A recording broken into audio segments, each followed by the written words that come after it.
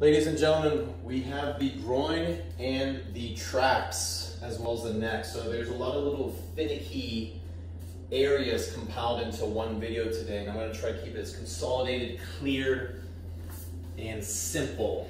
So the simplicity of this is, let's just start with the groin, and that's going to be just your entire inner thigh pretty much.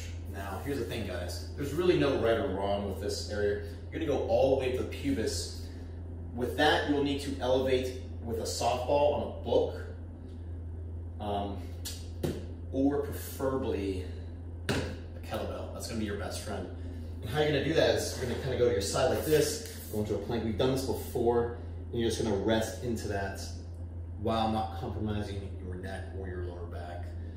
And just relax as much as you can into that, into somewhat of a plank. You can maybe lay down, but with the kettlebell, you're not really going to be able to. You can go from the top to the bottom, literally the entire leg, or you can do that with the book, like I mentioned. Same concept though. You're going to go into a 90-degree angle like this. I like to lay down all the way and just start by the knee, the quad, the VMO, the vastus medialis, that's the inner quad here, slash the groin. Up and down. Very slow movements. You can extend the leg wherever angle you want, whichever angle, and just see what's pulling more. Try not to move the muscle too much. Relax into it, obviously. 5 to 10 minutes each muscle, guys.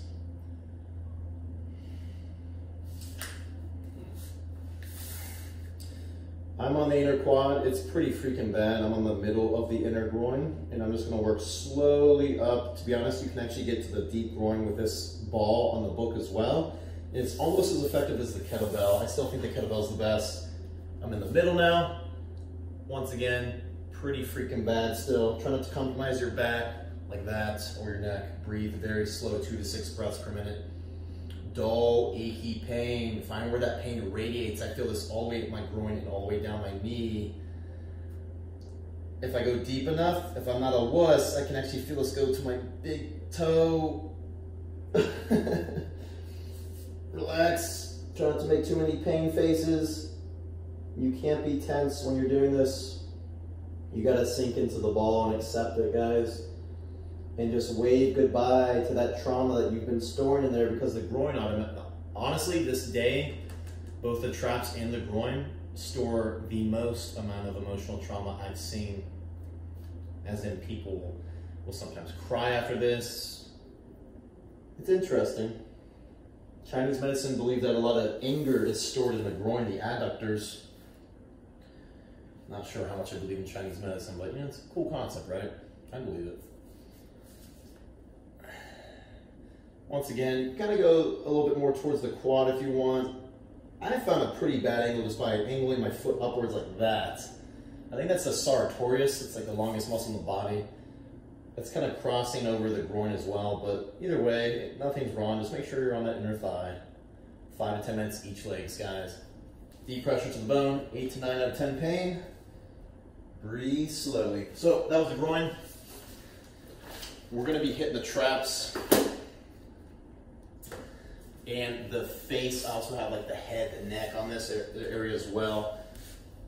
Basically, like I said, 5 to 10 minutes, you're gonna be able to explore a lot of this area. So the traps, you can hit the top portion right here. That's gonna be against the wall, like this, right? On the corner of a wall.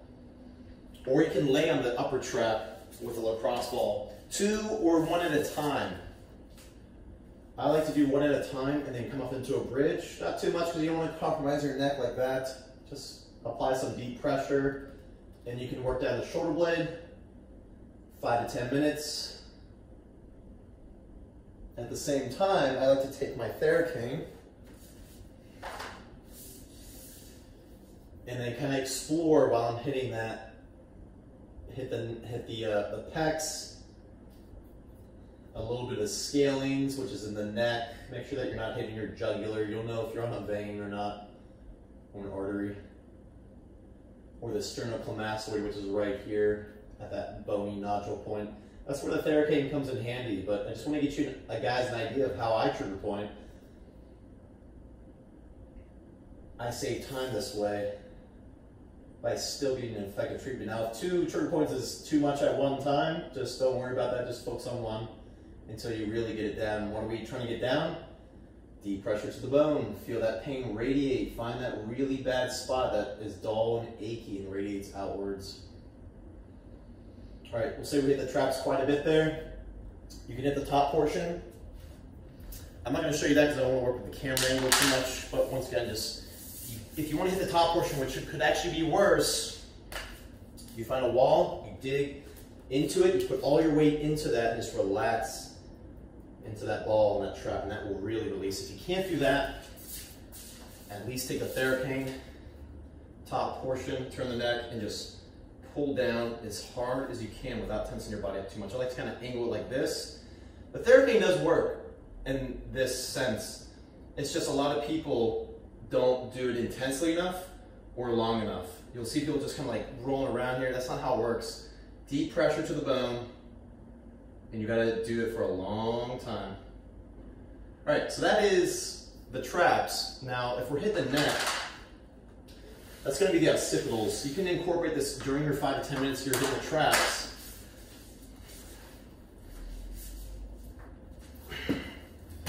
And I like to use a ball. Now here's the thing, the occipitals are basically where the traps connect to, all the way up here in the back of the skull, the very top portion of the erectors.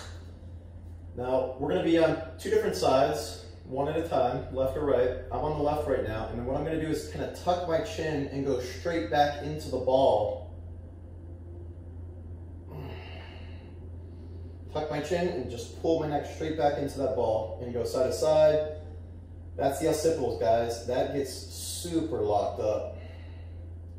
You can hit that with a Theracane, but I think this is way better. You can shake your head if you want. Very slow movements. So relieving. Let me do my right side real quick. And then you can also just explore a little bit on the skull, the side of the ear, in front of it. You can also do the jaw. Just what I'm trying to say is don't be afraid to explore different parts of your face, your jaw, your above your eyes, your temples. It all gets really bad, and that's what today is about. We're about the groin, the traps, the neck, and the head. If you need to spend more time with the jaw, spend more time with that. Instead, if you need to spend more time with the traps, spend more time with that. The neck, the occipitals, spend more time with that. With the neck area though, I will say, try not to push too much if you're not aware of what you're doing or the musculature, because that's where you can mess up and cause some damage. There's a lot of sensitive muscles around the neck, so just be very careful, be very aware. But once you find that bad spot, apply some deep pressure to the bone. Right? So hope you guys liked that video. Once again, we hit the groin, top to bottom. Tell you what, guys, a lot of stress gets stored in your freaking head. I just felt like my whole left side of my face release. Like there's so much tension that we store that we don't know, that we're not aware of. So once again, take your time, relax, cut out the distractions, stop watching TV. Your focus should be 100% on your breath and the pain. Trying to release that pain, trying to relax while getting as much pain in there as possible so you can say goodbye to it. But more importantly, all we're trying to do really is just hydrate that fascia. And the more we do this, the deeper we go, the more it will release and stay released, and we'll stay more hydrated. Hopefully you like this video. MitigateStress.com, download our free mobility guide. We're going to be updating it with these awesome videos. If you got any questions, requests, hit me up on Instagram, DM me, or we can also set up a free consultation on the website. We're still doing that. Getting pretty busy, so definitely make sure that you reserve your slot because we're going to be shutting that down soon.